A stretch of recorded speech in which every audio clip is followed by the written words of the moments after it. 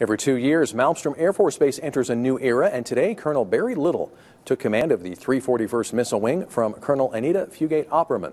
She's heading to the Pentagon to become an Assistant Deputy Director on the Joint Staff. MTN's Brianna Juneau was there for the change of command ceremony.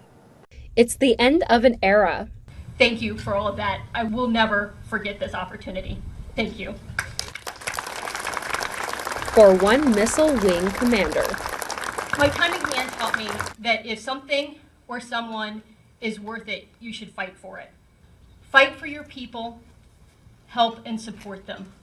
That's what we do as leaders. But as one leaves, another comes in to carry on the mission.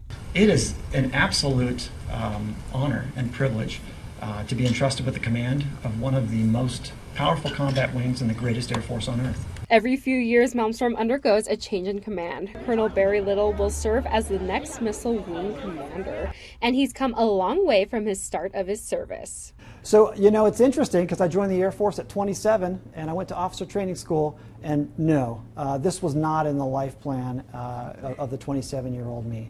It's a privilege, it's an honor, it's a great responsibility. Among his duties as new commander in charge, Colonel Little says that Malmstrom can expect his respect and support. You've got the mission. I've got your back. Thank you. I've got your back means I'm going to empower our airmen to do the mission, to get the job done. I'm going to clear obstacles. I'm going to get them the resources they need and create the organizational climate and culture that they need to choose the Air Force as their method of service.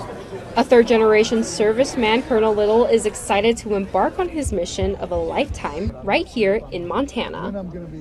Wow, I'm feeling excited. I'm excited to be here. This is a fantastic community. It's been a great welcome coming in here. Honestly, being entrusted with the command of one of the most powerful combat units in the greatest Air Force on Earth is humbling. It's really given me pause, taking a deep breath, but feeling excited about being here. In Great Falls, Brianna Juneau, MTN News.